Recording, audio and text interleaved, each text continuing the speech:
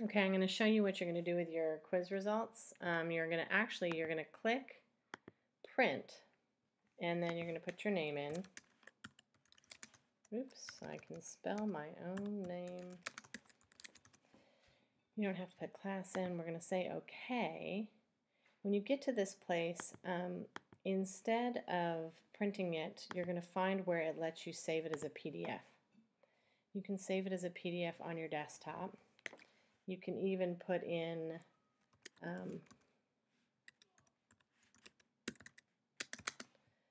the name of the quiz that you took and save it.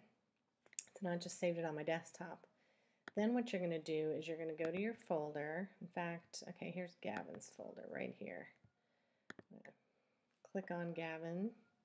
He's going to make a new folder, and he's going to call him Brain Pops.